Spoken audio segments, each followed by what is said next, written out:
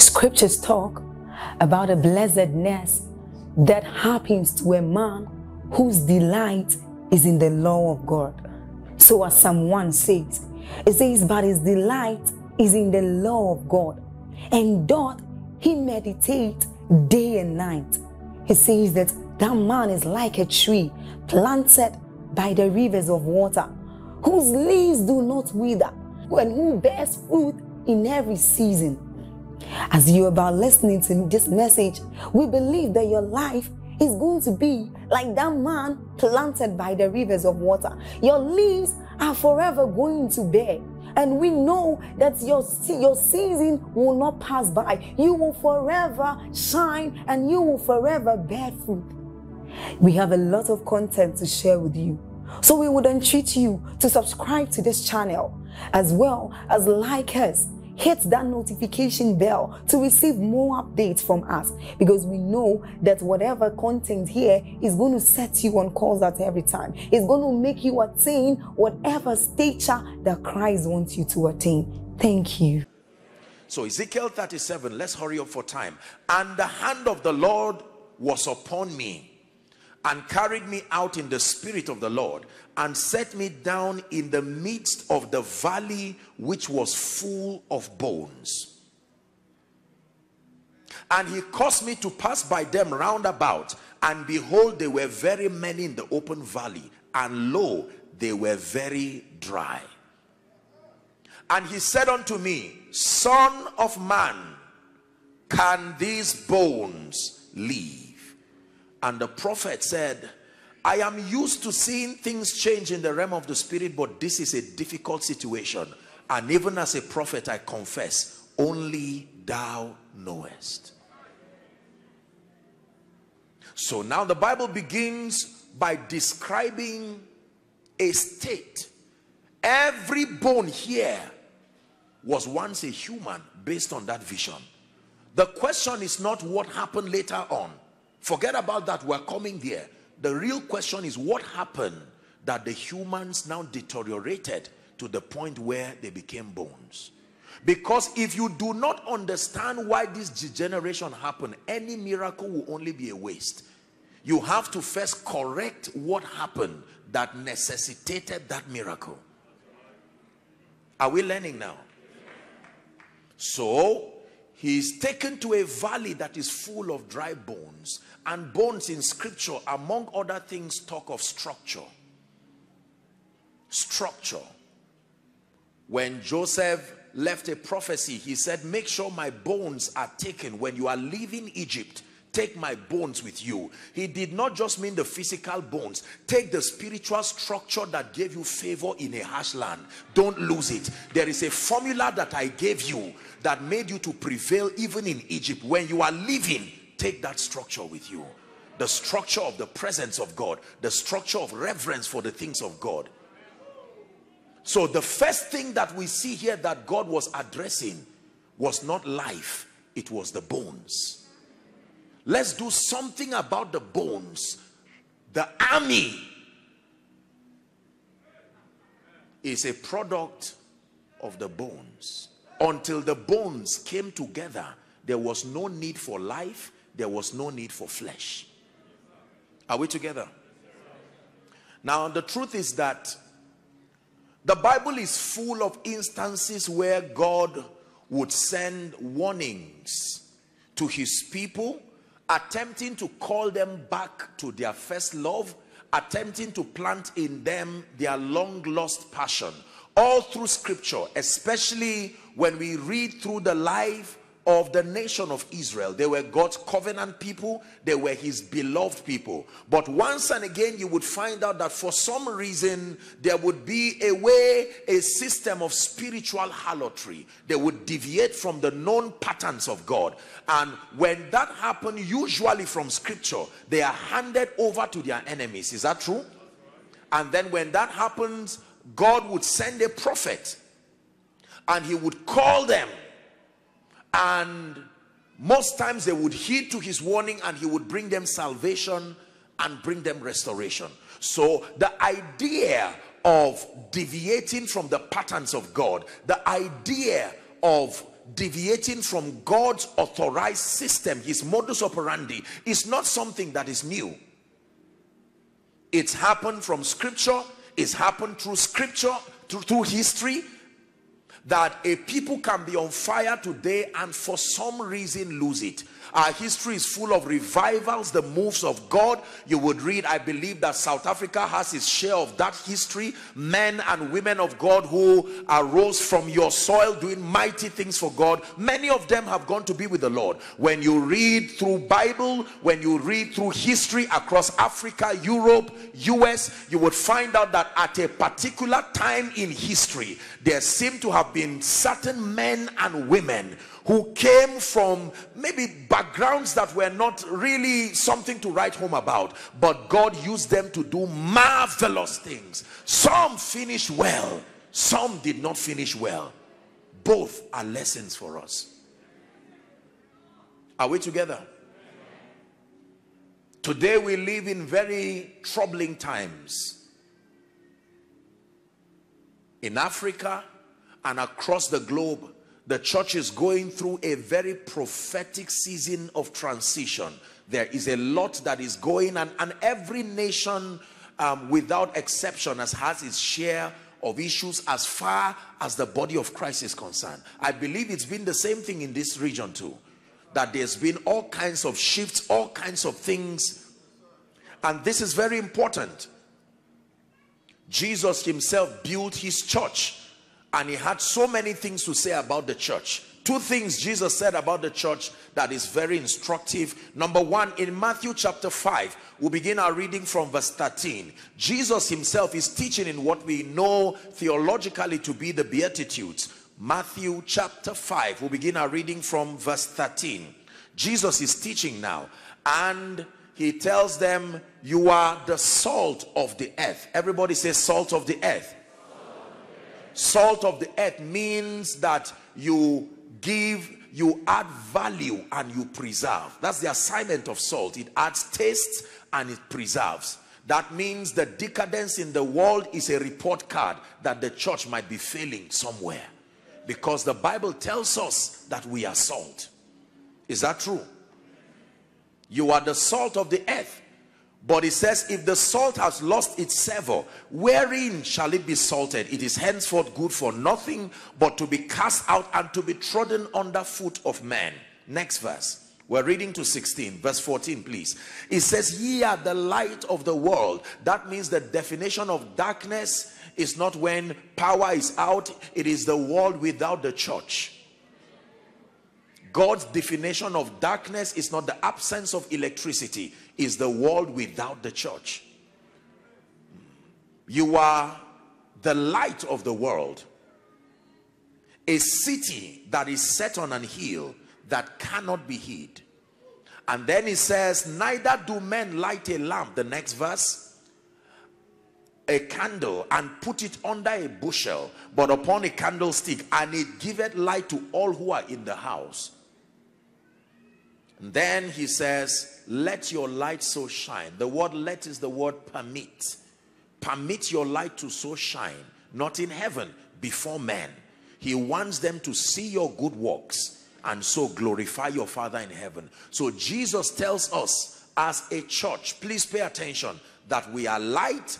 He says we are salt. When you read Matthew chapter 16, maybe just write it for reference, Matthew 16, from verse 13 down to 19. Matthew 16, 13 down to 19. Jesus began a discussion about his identity. That would be where he would talk eventually about the concept of church.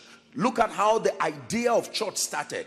It started with an identity crisis. The people did not know him. And he says, who do men say that I, the Son of Man, am? It was a very good question, because he wondered at the confusion. The people who were close to him, they said, well, we do not know. Some say you are John the Baptist, you are Elijah incarnate, you are one of the prophets, Jeremiah. And he said, okay, who do you say that I, the Son of Man, is or am? And he was surprised that none of them, even though they were close to him, they really did not know who he was. So proximity does not mean revelation. Just because you are close to scripture, just because you are carrying a Bible, just because you are around Christian activities does not necessarily mean you have an encounter. Peter alone spoke by the Spirit. He said, I know who thou art. Thou art Christ, the Son of the living God. And then he says this. He says, flesh and blood has not revealed this to you. Then he says, thou art Peter. And upon this rock, what rock? Upon this understanding, I will construct my church based on this understanding. That nothing will be able to work in your life until you first have a revelation of it. This is the formula that I will build my church upon. That means you don't just tell people be free until you have a revelation of the grace supports the revelation. So he says, I will build my church this way. And if you allow my church to function this way, it will be so formidable, the gates of hell shall not prevail against it. So if the gates of hell seem to be prevailing effortlessly over the church, we must go back and examine our spiritual architecture. There is something we have lost. Now remember that a conference like this is not about pointing fingers. A conference like this is about a corporate examination. Are we together now? I have to say that.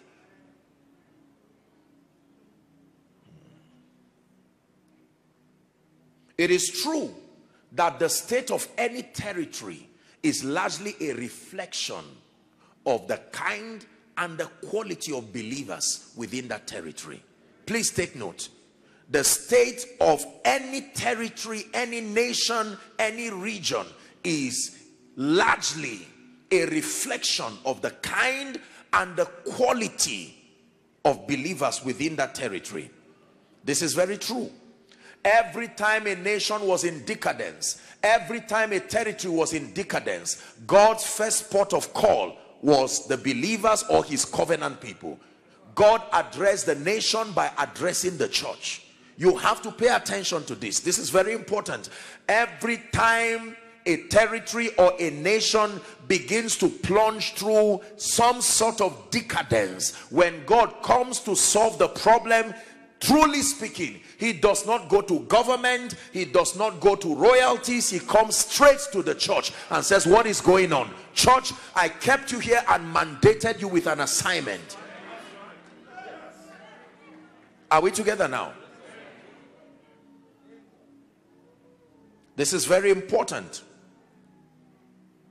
All across Africa, like I said, and all across Europe, the US, we know that things are happening economically, things are happening politically like we've never seen before. And I can tell you this, the church has a role to play. The church needs to give the world an explanation as to why we have allowed darkness to move as though the reality of the finished work of Jesus were a lie.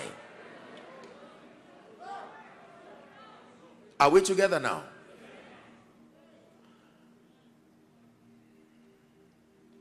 So Ezekiel is caught up in the spirit and he's shown a vision, and it's a vision of a once great army that had now become bones. And the interesting thing is that the bones were so disjointed, you would look at the valley and almost not see the bones, but all of them were there. What scattered them so much? Because under a certain condition, those bones can come again. So every bone that was scattered was still there, out of sight, but not beyond reach. There was a condition that was initiated, and the Bible says the bones began to come again. And at the end of it, here was an exceeding great army standing. For tonight, I want us to walk together as the body of Christ over South Africa and over Africa generally, and then across the world. Let's work together as I identify three major factors. Please write this down. Three major factors that I believe have affected the quality of believers, the quality of the spiritual products that have come out of our churches, out of our assemblies, out of our spiritual platforms. And remember, I teach as one who is a son of the soil. I am an African myself, and so I teach from a standpoint of love. I teach as one who is a co-laborer. Are we together now? I have only come to strengthen the hand of the body of Christ, that together we rise to the next level that God has destined for us. But we must pay attention and we must be honest. Listen to me. What you are about to learn tonight, for many of you, is a confirmation of what the Spirit has been showing you. For many of you, it may be a correction of your approach to life and ministry and even spirituality. But for all of us together, there are things to learn, so that our children and our children's children will be able to preserve the power, the grace, and the potency of the name of the Lord. Are we still together? So let's continue.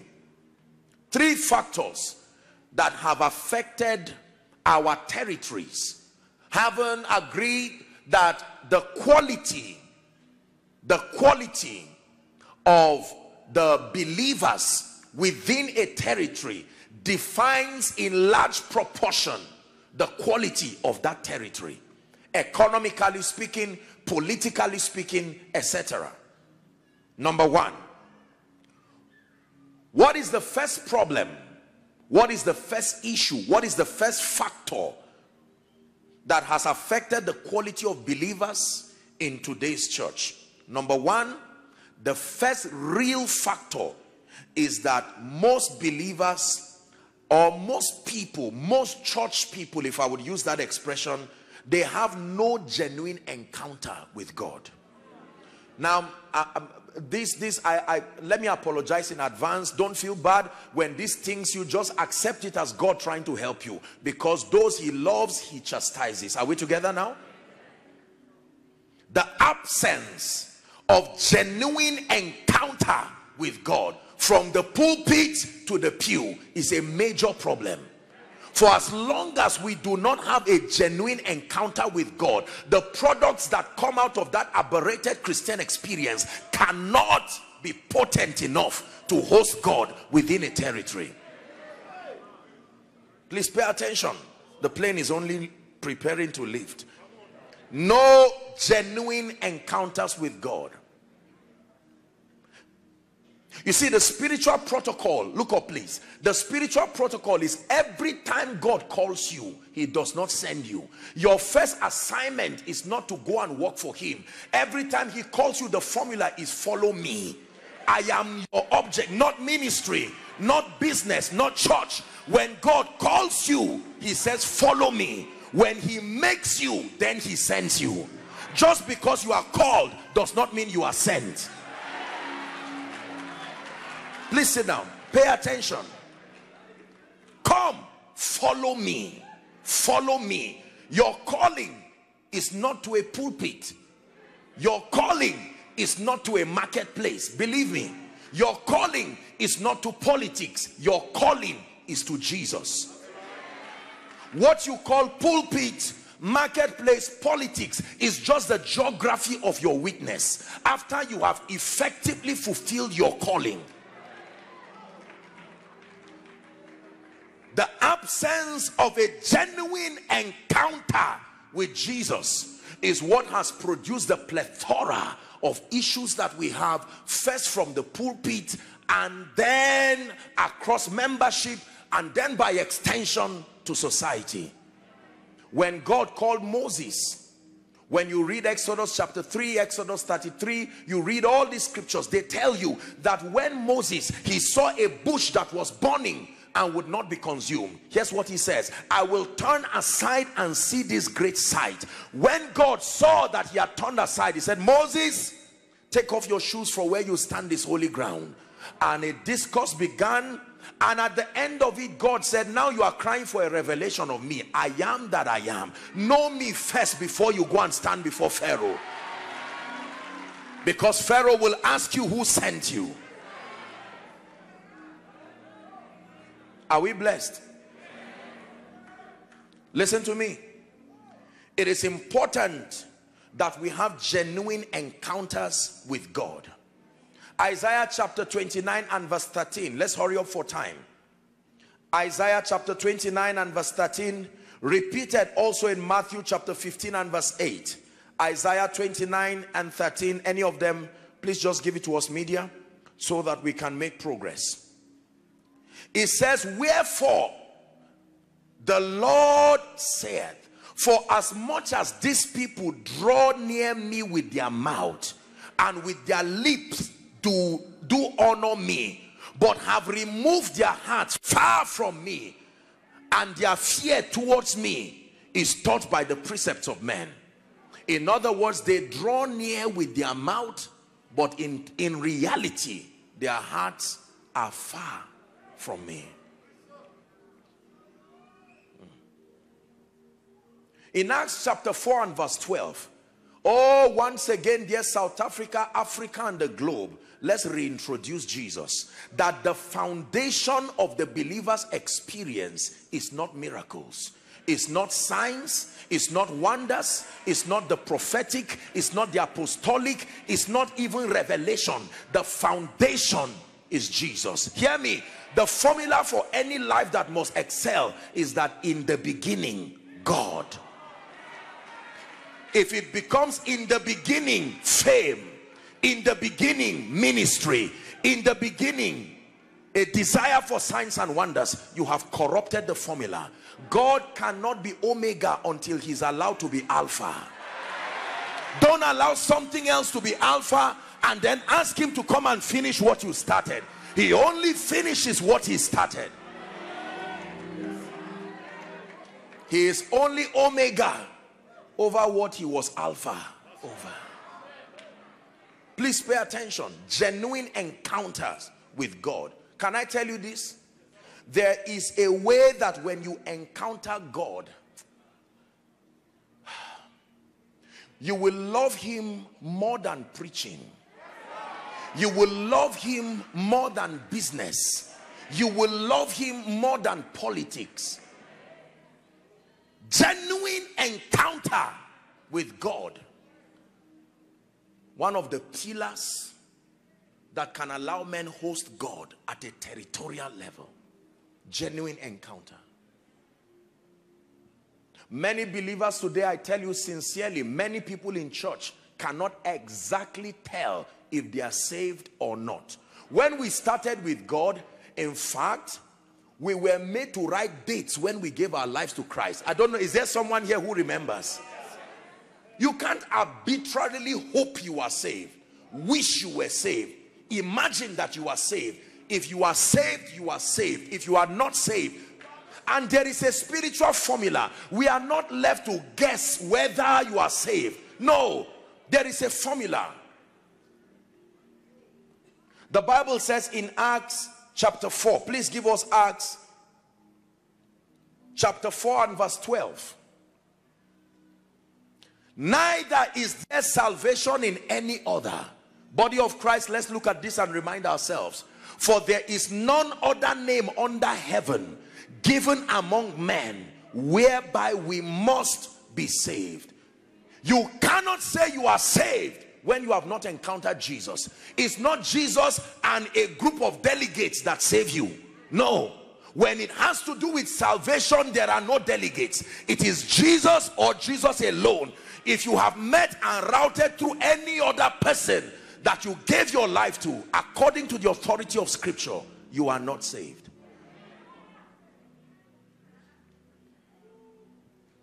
Romans chapter 10 from verse 8 to 10. The absence of a genuine encounter with Jesus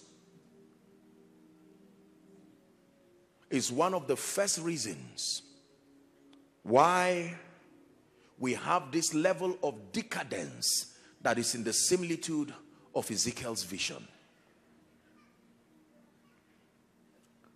What saith it? The word is nigh thee, even in thy mouth and in your heart. That is the word of faith that we preach. Verse 9. It says, if thou shalt confess with thy mouth the Lord Jesus. Can I be honest with you? It is not everything you believe about Jesus that equals salvation.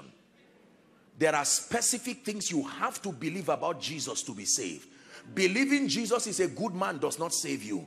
Believing Jesus is a founder of an honorable religion does not save you. There are specific details about Jesus.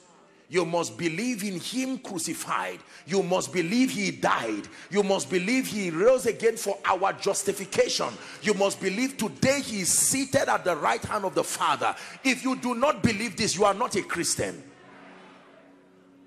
It's as honest and sincere as that.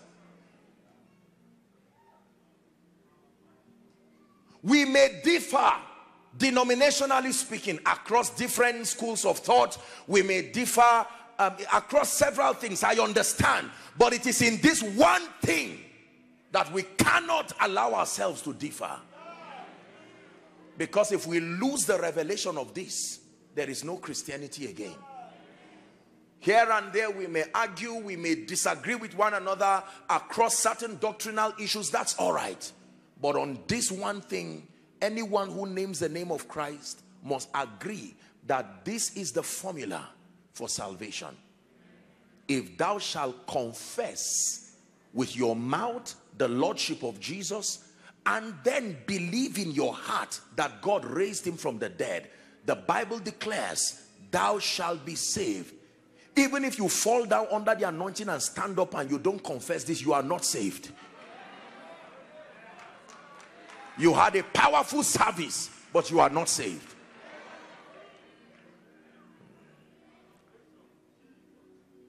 Can I be sincere with you? It's important we have to be sure of the admission process again. How there are all kinds of inventions as to this Jesus thing. And while we are a people of love, it is important that we preserve the destiny of a generation by reminding us again that everything starts with Jesus. More than preacher, more than Apostle Joshua Selman. Jesus, Jesus. Listen, keep quiet and listen carefully. Jesus. Jesus be the center of your church. Jesus be the center of your church. From beginning to the end, it will always be, it's always been you, Jesus. Oh, Jesus. So from my heart to the heavens, Jesus be the center. It's all about you. Yes, it's all about you. Listen to me. The more you know God, I tell you the truth, the more you will not even want to be the one seen. The formula is that I may decrease so that you will increase. The obsession to be known is proof we have not encountered the God of the Bible. Believe me when I tell you this. Listen, many of you here are medical doctors. There is a way you look at a patient and certain attributes in that patient show the deficiency of certain vitamins. You can look at the patient and know immediately with pin drop accuracy that this patient lacks vitamin C. There is a way an individual can behave. You can know immediately that there are things that are not in place. An obsession to be known. It doesn't matter who is pushed away. No, when you know Jesus and you love him, it is an honor to represent him, whether in ministry, whether in business. Can I be honest with you? The dominion that we have in this kingdom is not absolute dominion. Our dominion is shared dominion. You want to understand how shared dominion works? Look at the moon and the sun. The moon does not have any light of its own, but it still glows. It glows to the degree to which it aligns to the sun. None of us have any power of our own, grace of our own. Everything we have is derived from what we have received. And let me tell you this. Everybody, and I encourage preachers, we must be unashamed to let the world know how helpless we are without him. It is good that people honor us. It is good that people bless us. But please, for God's sake, let them know that Jesus is the one who is Lord.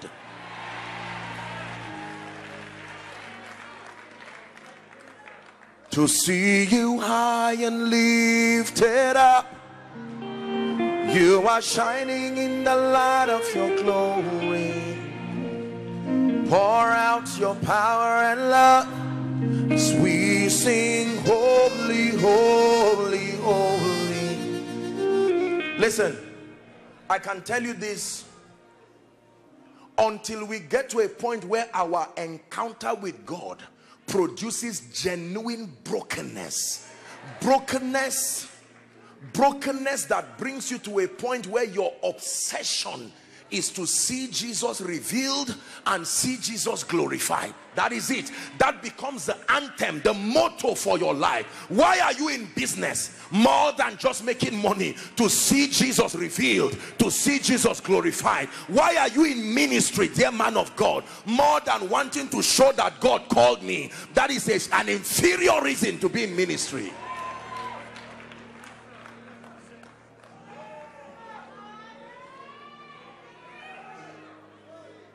And I was taken to a valley that once had a great army. What happened?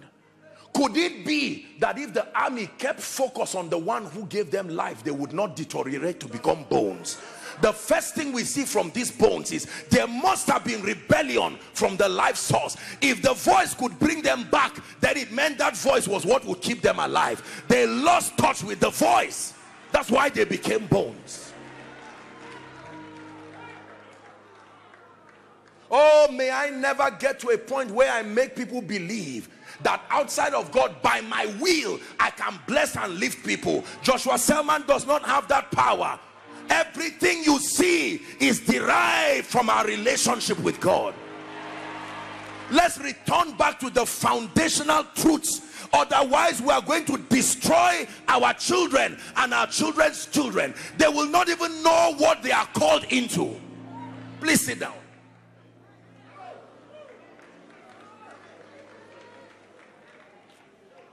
Can these bones live again?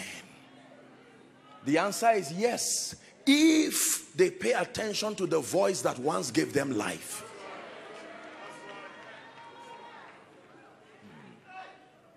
Can I be honest with you? There is a difference between pride and confidence. Your confidence is acknowledging that which God has graciously made you become through Christ. And the Bible says, don't cast it away, because it has a great recompense of reward. But there is pride. You know what pride is? Pride is coming to a point where you become vocal through your life and through your voice that there is no government above you. The moment you get to that point, the devil does not need to attack you. You are finished. The very justice system of God is what will judge you. Are we learning something tonight? Please hear me. Many of us, younger people in ministry, let me encourage you sincerely. Never fight the body, but be careful who you listen to. Many of us have listened to, and it doesn't have to be bad people. No. I can be a sincere person loving you with all my heart, but if I ask you to enter a car and I cannot drive, you and all your children and your wife and your entire family, sincerity may not take you to your destination.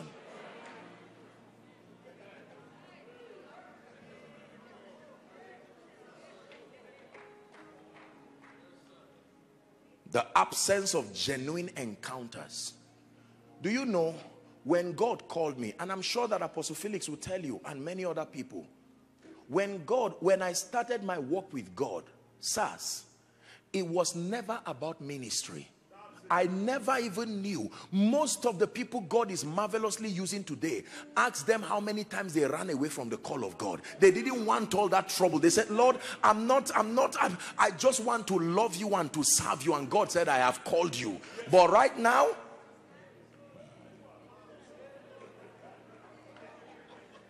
please look at me. Look at me. I'm preaching to Africa. We need to return back to our passion. Ministry can become idolatry if God is out of it. Business can become idolatry if God is out of it. Genuine encounters with God. Gone are the days where people will lock themselves for 1 week and just say, Lord, I want to know you. I'm not looking for power for a conference. It is you I'm looking for. No. We didn't study our Bibles just because we're looking for sermons. No, no. We truly, genuinely, desperately wanted him. Let's go back and re-examine ourselves. He told Cain and Abel, he said, if you have done it right, will I not accept it? Society today is sadly a reflection of the carelessness and the nonchalance of the church. While we slept, Satan came in and planted all kinds of things. The question again is, can these bones live?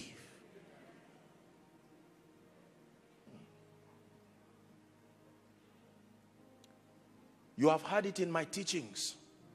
You celebrated me so graciously when I came. Thank God for your apostle, the man of God, and his dear wife. Thank God for all the servants of God. But I want you to look at me. Behind this man you see, there is absolutely nothing out of the mercy of God. Listen, this is not an expression of weakness. When you make statements like this, you are very powerful. It was weakness that killed strength. When you see strength, beware. Strength is not very strong.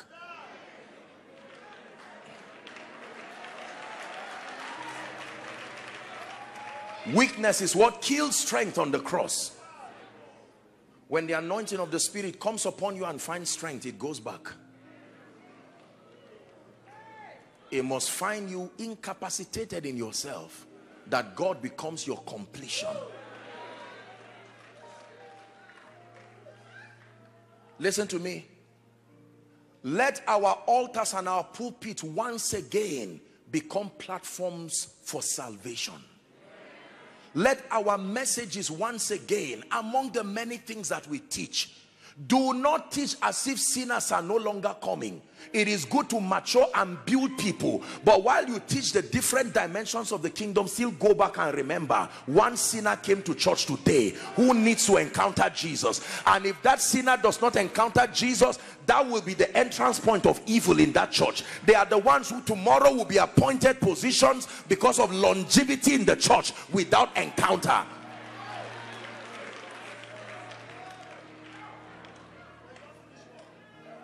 Please pay attention. Genuine encounter with the Lord. Number two, let me rush for sake of time. So 3 factors we're examining tonight that have been responsible for the current state of the church and by extension the nation, as seen prophetically in the vision of Ezekiel. Number 1, the absence of genuine encounter with the Lord. Number 2, very quickly. Ready for number 2? Very low level of discipleship. Oh, this is a concept you do not hear again in the body of Christ. Younger believers don't even know what this is. What is discipleship? Discipleship is the methodical approach, a scriptural and methodical approach to growth and maturity as far as spiritual things are concerned. The name, the doctrinal name given to the pathway that leads an individual who comes into Christ to now grow and have stature and maturity is discipleship. Discipleship is not a religious thing. People have made religion out of it, I understand. But intrinsically, discipleship is the methodical approach. Please look up. Did you know that the growth and the maturity of the saints was not supposed to be guesswork? Do we have any medical doctor here? Please stand, sir. Do we have any other medical doctor here? Any at all? Thank you. Did you by any means go to the same college of medicine with that lady? You're not sure. Now, how come both of you or all of you can accurately do the same thing, even though you've never met yourselves? Because of the formula that was used to train you. You didn't have to know yourselves. That means the manual is greater than the lecturers that taught you. So although you were from one region and you were from one region, but both of you are called doctors, and you can actually meet for the first time in a surgery room and not doubt yourselves because of the dexterity of the manual that was used to train you. Now please sit down, sit down, sit down. How come when I call a man Christian A, stand up, Christian B, stand up, Christian C, stand up, and all three come to sit down, you cannot even understand what they are discussing? So what is wrong? There must be, we have to probe into the manual that has been used for that training, or we have to probe into the sincerity of the lecturer. Please sit down. Please pay attention. There is, listen, there is a course content that is given for the maturity of the believers, and it is not an invention of any preacher. The course content that has already been predefined to make any believer become mature, the name of that course content is doctrine. Doctrine is the course content allocated for the building and the maturity of the saints. Doctrine comes from the Latin word doctrina. It means a predefined body of knowledge that helps the student become something exact. Doctrina, a body of knowledge. Now, respectfully speaking, what happens now? Remember, we agreed that all our teaching is not to point fingers. If you are pointing fingers at anybody, you are not part of us in this conference. Now you have to understand, there is no tell them. We are all a family of faith, very matured, very intelligent people who are as one body helping to solve what is wrong with that body. Please sit down.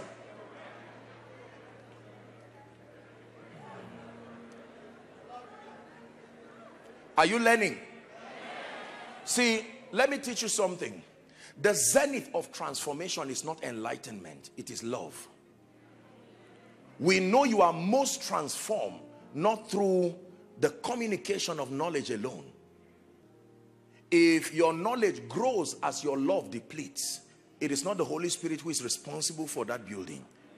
Because if God builds you, the more you know, the more your love life rises to match your revelation, so that you dispense the truths that you know from a standpoint of love. The love factor is what validates that God taught you. Be learning all these things. This is a conference. Discipleship. 2 Timothy chapter 3. My goodness, wherever we stop tonight, we'll share the grace and come tomorrow. This is a school of the Spirit. 2 Timothy chapter 3 from verse 15. Very quickly if we can. 2 Timothy. And that from a child. Everybody say child. So you are supposed to begin to learn the ways of God from a child. If you become an adult before you start, time is already against you. You have to create extra lessons to quickly, because what you need to learn, you need to learn it on time. And that from a child thou hast known the holy scripture. Are we together? Which are able to make thee wise unto salvation through faith which is in Jesus Christ. To 17 now. All scripture, he's still talking to that child, is given by God, by inspiration of God, and is profitable for, please talk to me, for first doctrine before reproof. There cannot be reproof and correction when there is no basis. The basis is doctrine.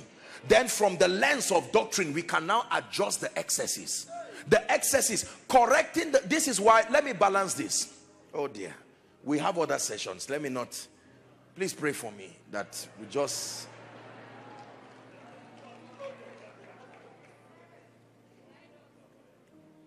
do you know, maybe this may be a word from God to just help someone tonight. Not everybody has the grace to correct the body of Christ. Just because you see things going wrong does not mean you just stand up and start talking. Correcting the body of Christ is an office. Listen, This is South Africa. Do you just go as a citizen and arrest anybody for doing wrong? There is an authorized system. Is that true? Licensed. And when they come, the first thing they show you is their license. Do you know what your license is? There is a requisite level of love you must have for the body. If not, you will never be given the grace to correct that body. You cannot correct the body from a standpoint of antagonism, from a standpoint of bitterness. Your motive is already corrupted yourself.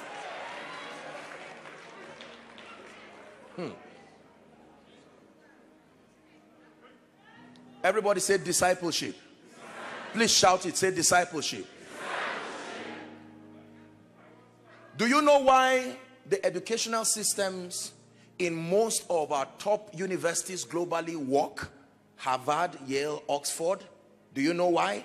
Because they insist on maintaining standards of what is being taught. They have all kinds of quality control systems that they will not bend to. So you can trust the products that come out from there. The primary reason why the educational systems, respectfully speaking, in Africa continue to plunge is because there is no insistence on, there is no standardization. So all kinds of compromises can come. That is how it is spiritually. Can I be honest with you? When you understand doctrine, you see, the thing about spiritual growth and knowledge is that believers do not just learn anything spiritual to grow. There is a sequence. When a believer comes to Christ and gets born again, the next thing to teach that believer, doctrinally speaking, is not success. If you teach that person success from that standpoint, you have only given the flesh what to manifest. That person will most likely not last. That person needs to understand the rudiments of godliness, repentance from dead works, the power of character. Now, when you teach that person, by the time you come into the series on success, there is already a background. He knows you have tamed the flesh. So the teaching on success now comes to a matured believer who understands the purpose of influence, the purpose of wealth. We cannot randomly teach anything just because we find it from scripture. Look at me, please. Again, let me use an example with our educational system. Assume with me, for instance, that you find a student in the university, in college. Today you run to the Faculty of Engineering for lecture. Tomorrow you run to the Faculty of Medicine or the College of Medicine. Next tomorrow you go to art. Are you in the university? Yes. Will you graduate? Because your knowledge is not methodical. You are in the system, but you are not growing. When they award you a certificate or a degree, is because you have stayed in keeping with the sequence of the growth across a field of study. They don't give you degree for everything. They give you degree for the field that you chose to stay on course for. Listen to me. Apostle Felix, if an average believer is called right now at random, let's call an average believer who has been in church for say 2 years, 3 years, 5 years, and you stand here and we interview you based on the foundational doctrines of scripture, you will be surprised and even weep that the average believer does not even have an what do you know about prayer? What do you know about salvation? Can I get someone saved and hand him over to you and say, I will return back in 2 years, I should meet a general, I should meet a champion? Do you know how to what is the next course?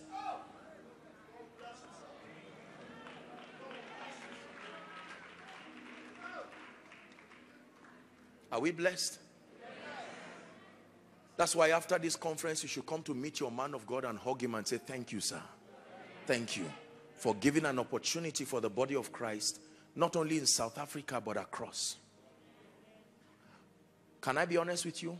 Every national problem was first a regional problem. Every regional problem was first a community problem. Every community problem was first a family problem. Every family problem was first a problem that was not solved by the church, which is the light.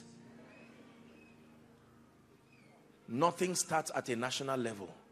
Everything only manifests at a national level.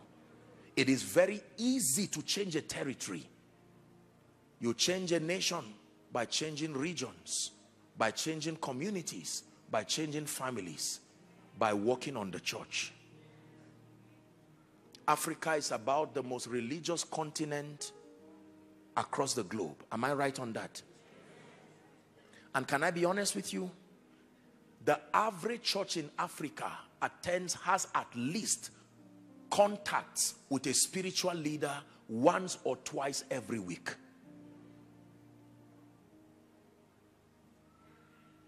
If what we are producing is not bringing glory to the name of the Lord, there must be an unashamed examination. Let's examine the course content. Let's examine the state of the lecturer. First, there are other issues, but they are not as powerful as we make them. Satan knows this, and he will do anything to keep us arguing and fighting one another, addressing the issues that are the obvious but not the right ones. Doctrine. I've had the honor of praying for many institutions and many businesses and many companies, and for some of them I see the dexterity around their administrative system. When I came in here, the excellence of your protocol, I saw all of the people, wonderful, your whole reception team here. Do you know why these people are like that? They are trained. They didn't guess their way on what to do. Now watch this. Everybody please watch this. Please look up if you can find it. Who asked him to come? Who asked him to come and pick it? Why didn't you come? Do you not love your pastor? Why didn't you come? It's not your jurisdiction. You were trained. Are you seeing this now? Anytime there is no training, there will be disorder. I just threw this arbitrarily, and he knows I put pressure on his office and his training. Now his ability to do this has proven that this man is a good shepherd.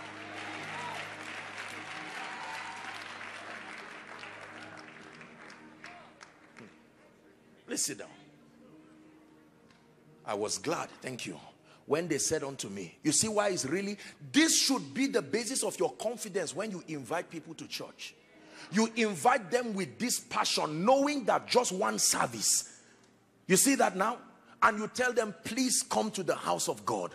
You will find wisdom there. Listen, the church should not be or look like a nuisance to civilization. No. The contents that we give are profitable all wise. It's not just the spiritual lives of the people. We communicate ideas that transform people and eventually help people to build the nation. The church is not just some spiritual nuisance. No, we are a blessing to everybody. We are the principal shapers of the spiritual convictions of any territory.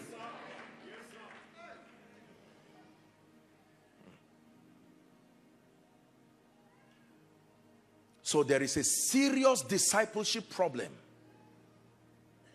We must examine the things that we teach. Hebrews chapter 6 talks to us about the doctrinal pillars of the Christian faith. Doctrinal pillars. 6 of them it lists. And then it says, let us go on into perfection. Not laying again the foundation of doctrine, of baptisms, laying on of hands, resurrection, eternal judgment, etc. Hallelujah. We must be methodically built. Number 3, let me hurry up for time. What is the third factor that is responsible for the decadence of the church, like prophetically seen in the vision of Ezekiel? Are you ready for this? Number 3 is that there are few models or references. Few models. In certain territories, there are almost no models. Few models or references that can inspire people and show people pragmatically how to be a Christian. Can I tell you this? Every territory thrives to the degree to which they find models that reflect their aspirations. Business people excel because there are individuals who are seen as models, When a territory does not have models, men and women who have paid the price to become worthy references, that you can draw from their lives the inspiration to continue. You can literally use their lives as a marking script to correct yourself as you move. The Bible says, woe to a city whose king is a child.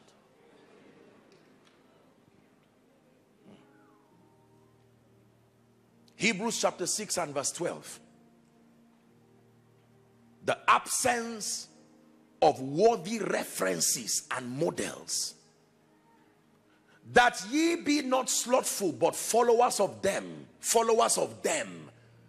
So you follow him, but you can also follow them.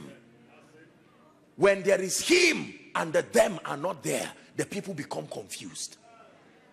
There must be worthy references, so that when you are talking about integrity, the Holy Spirit can use the image of an individual to help you and say, it is possible, keep moving, don't bend.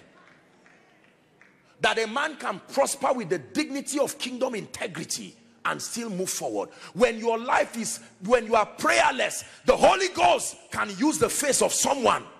Question: how many models are in Africa that can be used? I'm not talking about blamelessness. I'm talking about the sincerity of pressed by the grace of God to become a reference. Longevity in ministry does not make you a model. It is the dexterity of your track record. Are we together? Transformation is difficult when there are no references. Global leaders will tell you this. You can't change into nothing. There has to be a reference. For a long time, climbing Mount Everest was possible, but because there was no one who had done it, there was no model to create inspiration. Many people believed, and someone did it, and someone did it. Now you go and check the records. How many have climbed? Many business people. Usually when you find a territory that has one businessman that rises, becomes a global voice, now he can become a reference. They can follow his footsteps. Can I tell you this? Until we find solid Christians in South Africa, in Africa, Christians indeed, there will be a very major problem. And if you have only one or two or three people, that reference is too small. You need many people.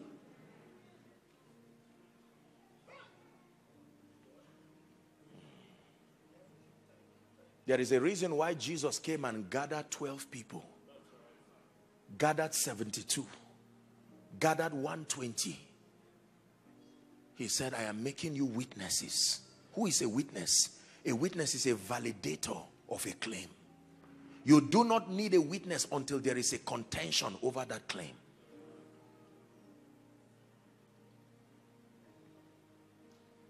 It's amazing that in Ezekiel 37, as I attempt to round up for tonight, when God said, can these bones live? The prophet said, only thou knowest. And he said, prophet, if I speak alone, even though the bones are hearing me, they will not come. I need you. Repeat what I have said. I am God, but I designed a system that as far as it has to do with the earth, there must be a man who will echo what I'm saying. And he said unto me, the Bible did not say, and he said. He said unto someone, this is what I desire, but I need you to make it happen. Prophesy. So this is one of the strategies for the restoration of decadence. The power of words and the power of information. The Bible tells us that in this kingdom, men live through food and words. Food and words. Prophesy to these bones and say unto them, O ye dry bones. Don't lie about it. If they are dry, tell them they are dry. You will come back to life, but first admit you are dry bones. And then he says, "O ye dry bones, I have diagnosed your condition, but there is hope. Hear ye the word of the Lord. Thus saith the Lord God unto these bones, behold, I will cause breath to enter you, and you shall live." Church of the Lord Jesus Christ, can I tell you this?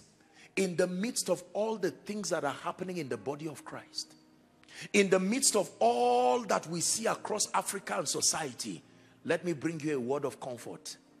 Do not make a mistake of believing that the church is dead or finished. No. I can tell you, there is a formula, there is a strategy that can bring that dead church back to life. South Africa, hear me. The church in this nation and the church across Africa is in a very defining moment.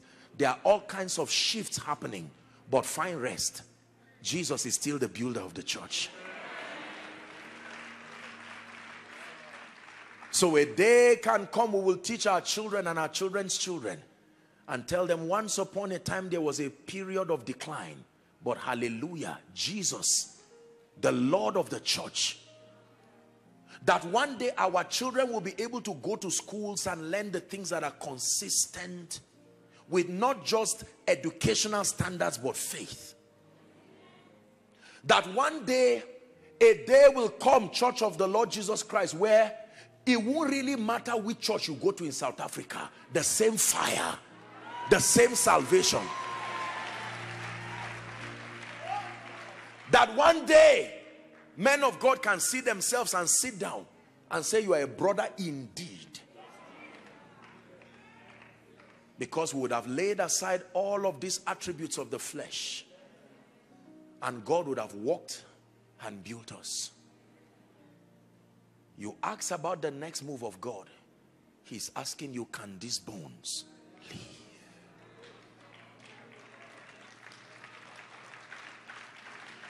Can these bones live? Please hear me.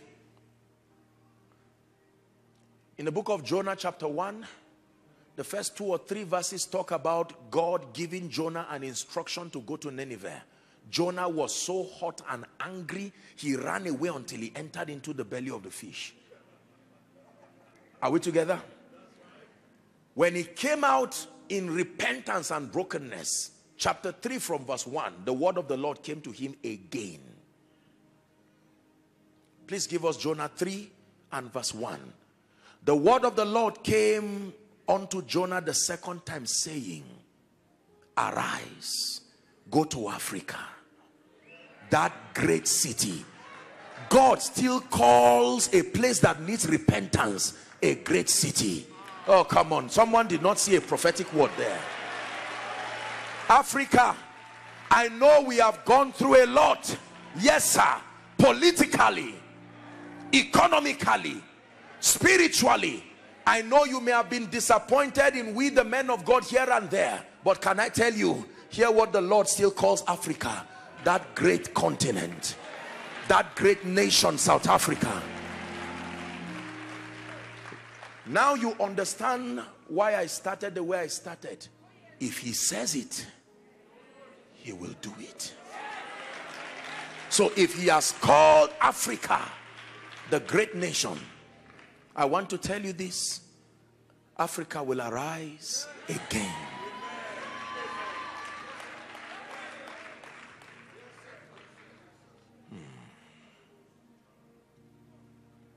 But what is the call? I'm wrapping up. Ephesians 5:14. 3 quick verses. I want to do something prophetic tonight. Now please pay attention. I'm going to read these 3 verses prophetically. I saw Colin. He's the one I know. That my man. Where is he? He's gone. Yes. You will do me something here when I read these 3 verses. Please permit my bias, but I want you to sing for me the national anthem of South Africa. Hallelujah. Prophetically, it's a shofar to the realm of the spirit, that from house of treasures there are bones. Did he not say, as when I prophesied, I heard a sound? Can I tell you this? The blood of many have gone for the gospel. Many today have died. Some of you in ministry do not even know the history of the move of God within your region. It didn't come at a platter of gold. Go and study church history. People cried. They lost their lives. Missionaries came, some died. Ephesians chapter 5 and verse 14. South Africa, hear the prophetic word. Ministries, business people, hear what the Lord is saying. Wherefore he saith, it is true that you want to see the next move of God. It is true that the bones can live, but not under any condition. Here is what God is asking you to do. Man of God, businessman, politician, awake, thou that sleepest. Awake from that spiritual slumber. Don't give excuses. You will not birth glory that way. Awake. Awake. Some of you need to go back to ministry 101. Some of you need to go back to Christianity 101 and say, honestly, I've not gotten this thing right. I need to make it right. Second scripture, very quickly. 1 Samuel chapter 2 and verse 30. 1 Samuel, very quickly, we're out of time. 1 Samuel chapter 2 and verse 30. 30. 2 and verse 30.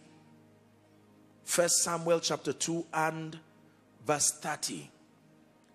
Wherefore the Lord God of Israel said, I said indeed that my house and the house of my father should walk before me forever.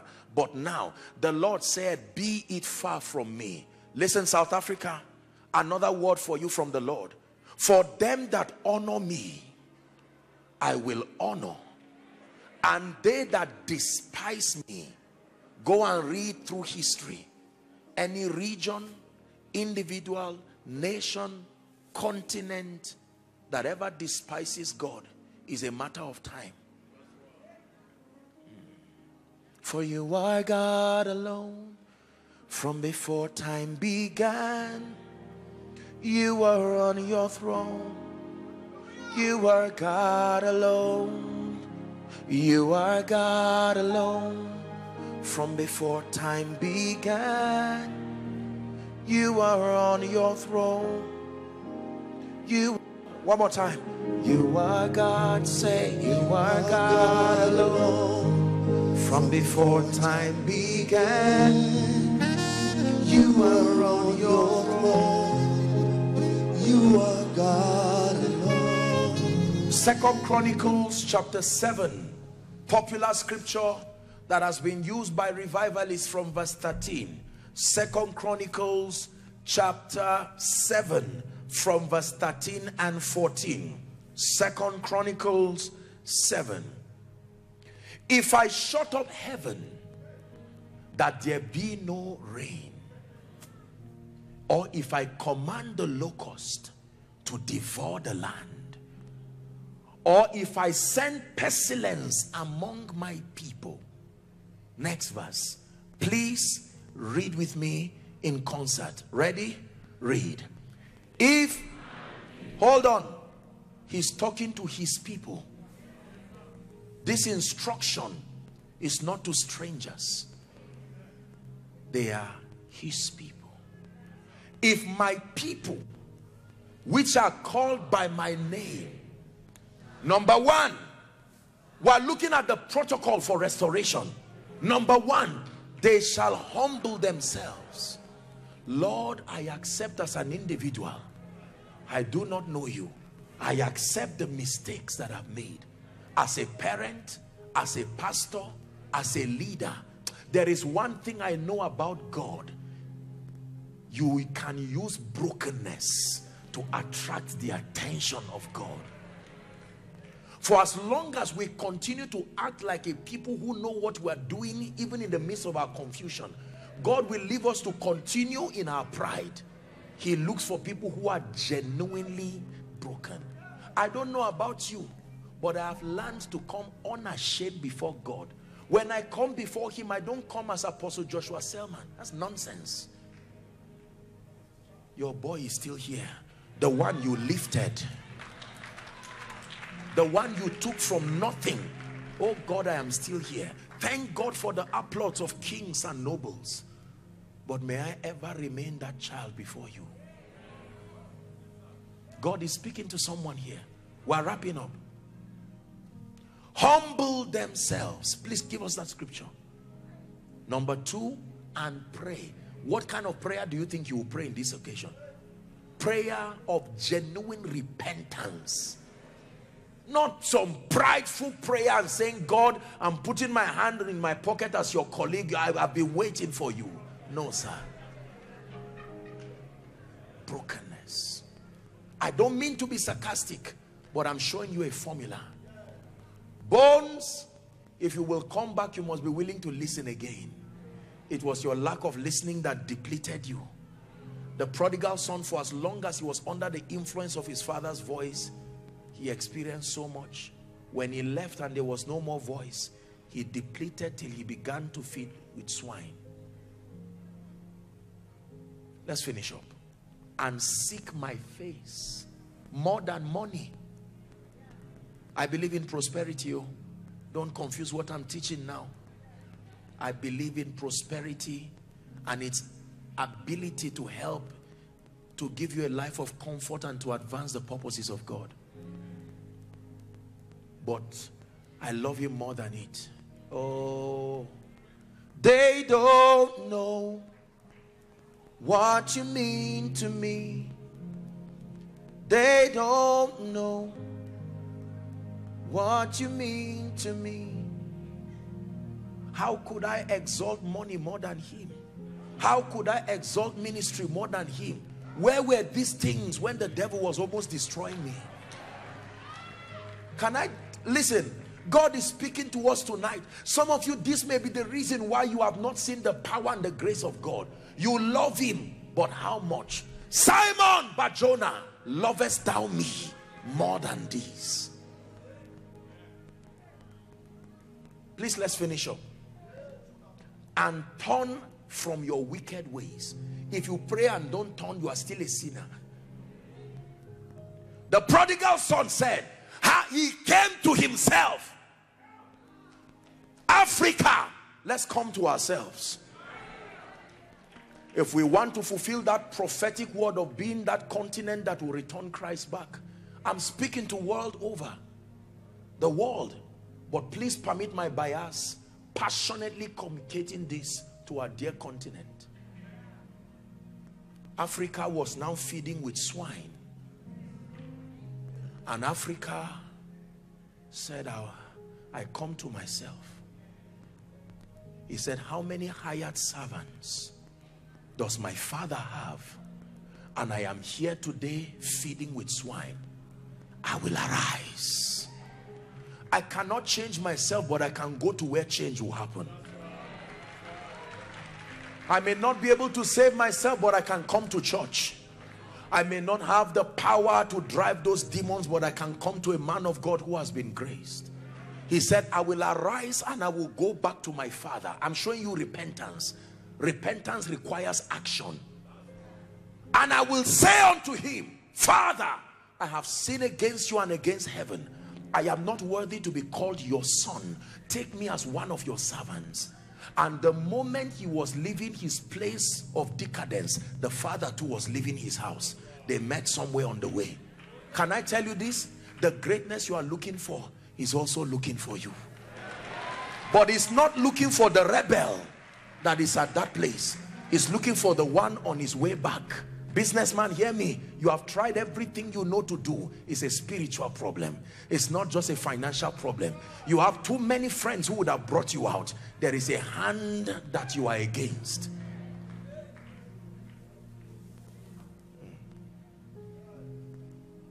Then I will hear from heaven, and I will forgive their sin, and I will heal their land. South Africa, please stand. Nkosi sikeleli Afrika maluphakanyiswa uphondo lwayo izwa imithandazo yethu Nkosi sikelela thina lusapho lwayo murena buluka sichaba sa Yesu uferise ngitwalima twenyeho usibuluke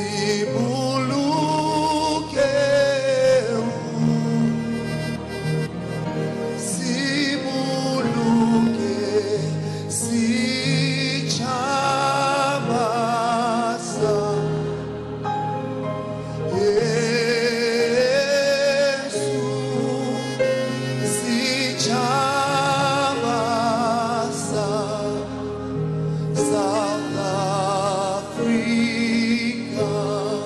Oh God, you are my God, and I will ever praise you. Hallelujah.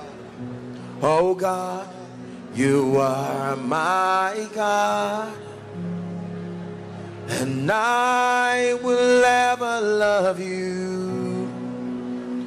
I will seek you in the morning.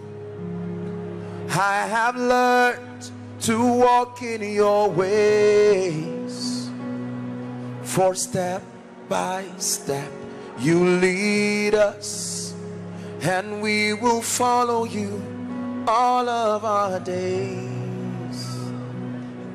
For step by step you are leading us, and we will follow you.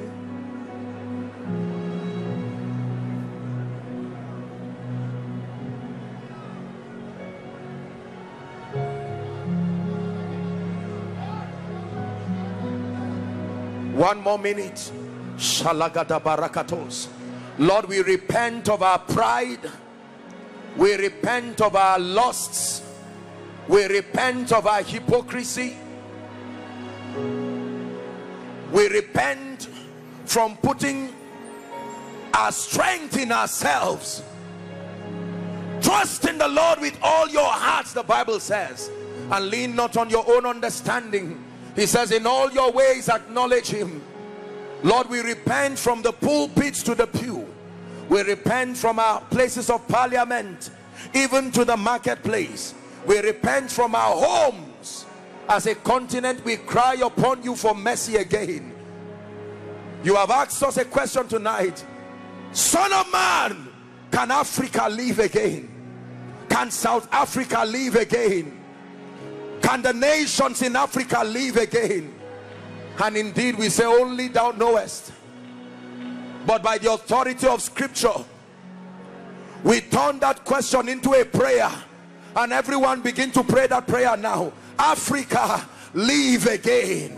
South Africa, live again.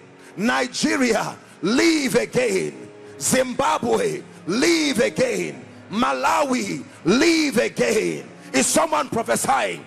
We are declaring, live again, live again. Out of the ashes of our decadence, live again. The church is praying, live again. Putting aside our denominational barriers, we come as a people who love Jesus, and we speak, all dry bones, live again, live again. In politics, live again. In business, live again. Economically, live again. Hallelujah. Hallelujah. Let our children begin to call upon the name of the Lord again. Hallelujah. And Adam knew his wife again, and she bore him Seth, and men began to call upon the name of the Lord.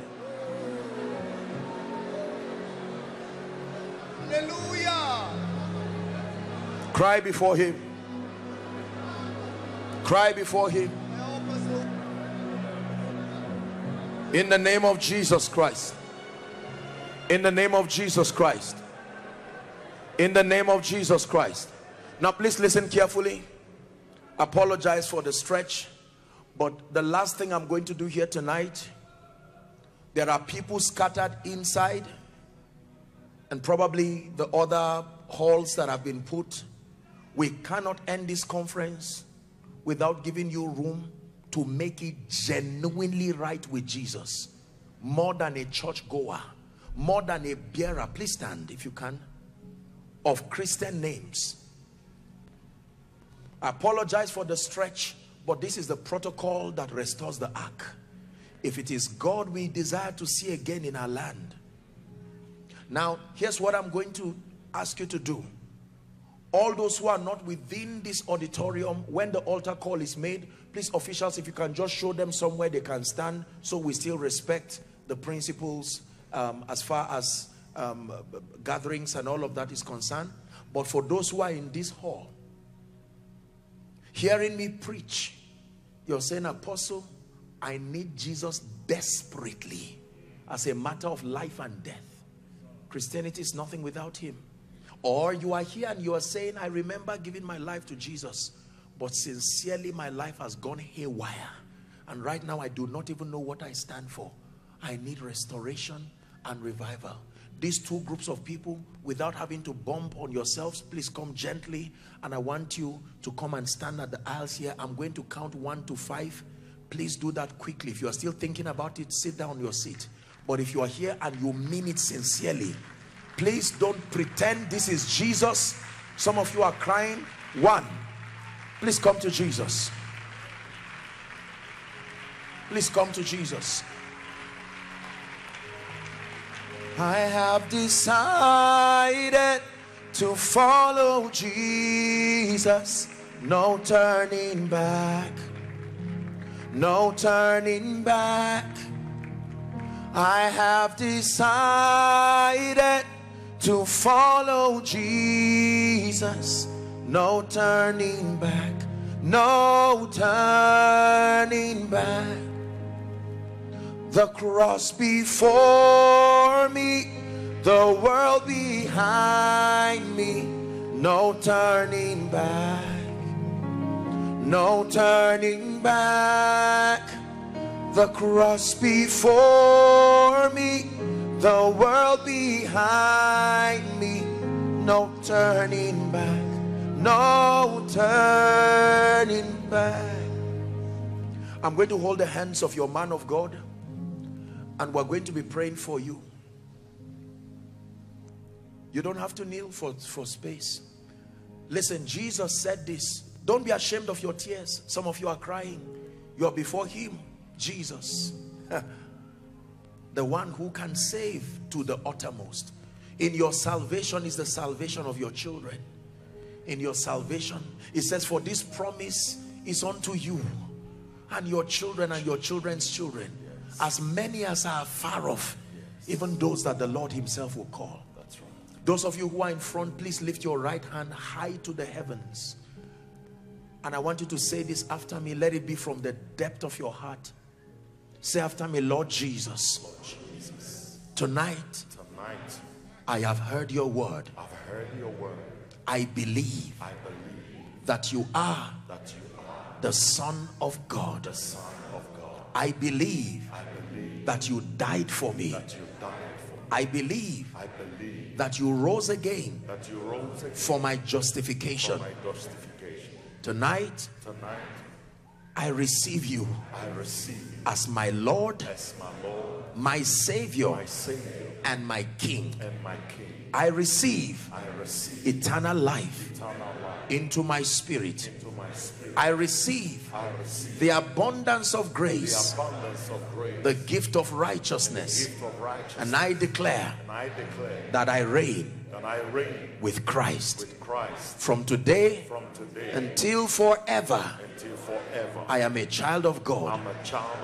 No going back. Hallelujah. Please keep those hands lifted. Your pastor, your apostle, the shepherd, and your father is going to make a declaration over you. And when he makes that declaration, If there is a place you go to, that's fine. Otherwise, I'm sure that there would be a group of counselors or maybe a card given to you. Or if there is no provision like that, whenever we call for those who have made this altar call, please do avail yourself so that there will be a group of people who can follow you up. Praise the Lord. Amen. Heavenly Father, we just want to thank you. Thank you for each and every one of these souls. Father, the scripture says there is a rejoicing in heaven over the salvation of one. Hello. Scriptures exhort us from the book of Proverbs. It says, my son, attend to my sayings, incline thy ears to my words, let them not depart from thy eyes, and keep them in the midst of thee. As you have listened to this message, we believe that you are going to reap the blessings thereof if you attend to these words as well. That you will keep these words in the midst of your heart. That no matter the circumstance, your eyes are going to be fixed on these words. And as you have been blessed, we will tell you to share this message. Be an evangelist by sharing to others to be blessed. And then subscribe to this channel for us, because we have loads of videos, we have loads of content that is going to make you blessed, that is going to set you on course, that is going to set you ablaze. And don't forget to like for us. Thank you.